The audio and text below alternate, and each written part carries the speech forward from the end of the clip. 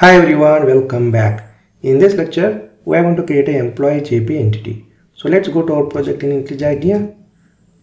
And here, before creating the Employee JPA entity, let's quickly create a packaging structure for our Spring Boot application. So go to base package over here, right click, new, and then choose package. Let's give package name as entity. Next, let us create one more new package. Let's call it as controller.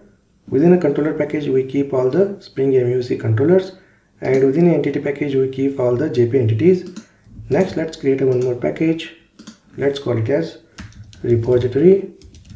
Within a repository package, we keep all the Spring Data JPA repositories. Next, let's create one more package. Let's call it as service. Within a service package, we keep all the interface and classes that are related to service layer. Next, let's create one more package. Let's call it as DTO.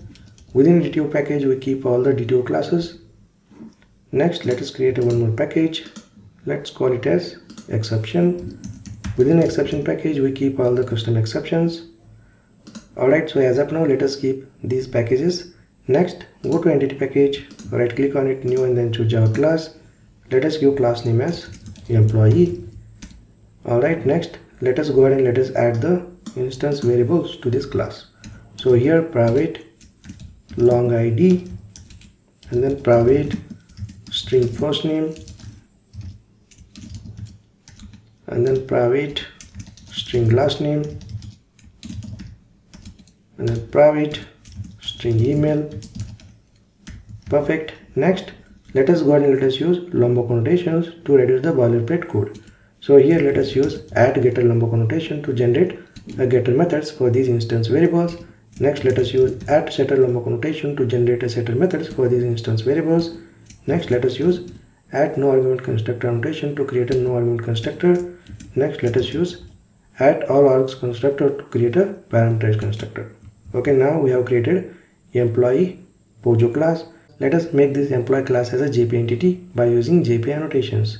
So let us annotate this class with add entity annotation from jakarta.persistence package. Well, we use add entity annotation to specify a class as a JPA entity. Next, let us annotate this class with add table annotation from jakarta.persistence package. Well, we use add table annotation to specify the table details. So here let us use name attribute to specify the table name. So let us give table name as employees. Perfect.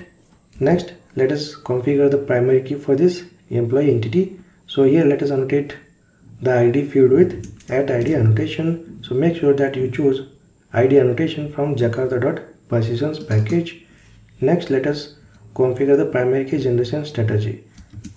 For that, let us use add generated value annotation.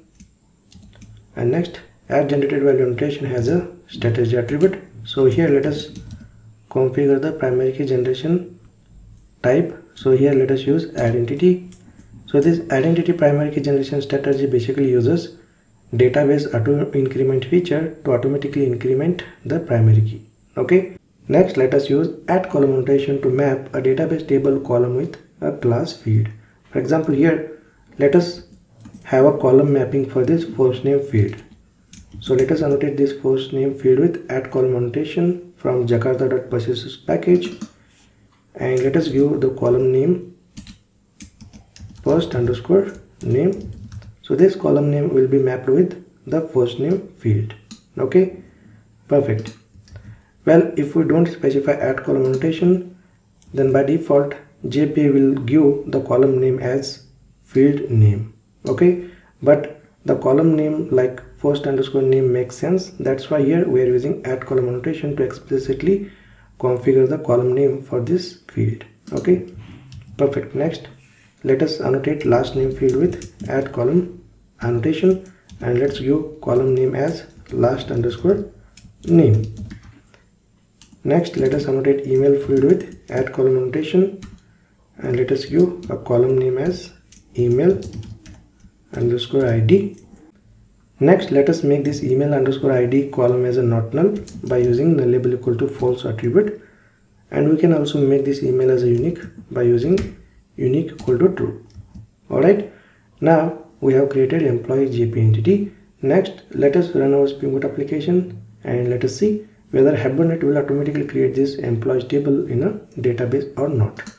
So let's go to main point class over here. From here, let us rerun the Spring Boot application. Well, look at here, there are no errors or exception in the console. It means our Spring Boot application is successfully connected to the MySQL server. So let's go to MySQL Workbench and let us refresh the schemas and expand this EMS, expand tables, and there we go. You can see employees table is successfully created. Next, right click on this employees table, select rows, and let us verify the columns, ID, email underscore ID, first name, last name. Alright, so this looks good. So let me recap what we have done in this lecture. We have created Employee JPA Entity and we ran the Spring Boot application, and we have seen that Hibernate is successfully created employees database table in a MySQL database. Alright, great. I will see you in the next lecture.